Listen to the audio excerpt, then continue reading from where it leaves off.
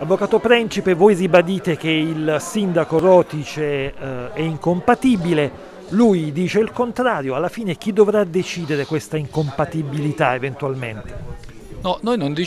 diciamo che è incompatibile, noi diciamo che non ha ancora presentato al Comune, al segretario generale e quindi al Consiglio Comunale i documenti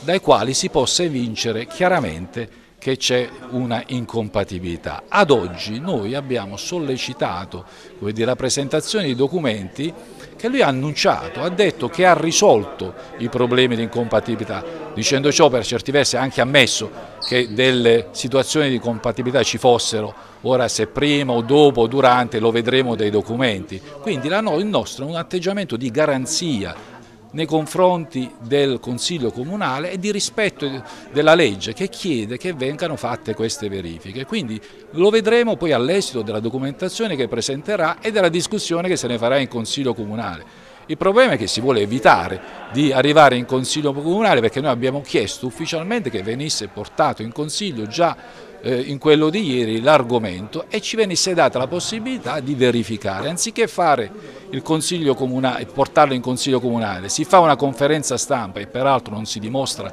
nulla perché non si è dimostrato nulla in questa occasione, oggi chiediamo solamente di essere messi in condizione di poter archiviare questo aspetto perché non abbiamo nessun interesse né di fare polemica su queste questioni né di diciamo così, fare rissa su questo. Vogliamo sicuramente archiviare questa fase, rassicurare i cittadini che i propri consiglieri comunali e il proprio sindaco è nelle condizioni di poter esercitare legittimamente questa attività perché non ha motivi di incompatibilità e poi passare subito, magari già da ieri, ad altri argomenti che ci stanno a cuore. E ieri si poteva anche fare questo, ma si è voluto chiudere un Consiglio Comunale in tutta fretta, parlando poi fuori della questione degli LSU o di altre questioni che stanno a cuore a tutti invece.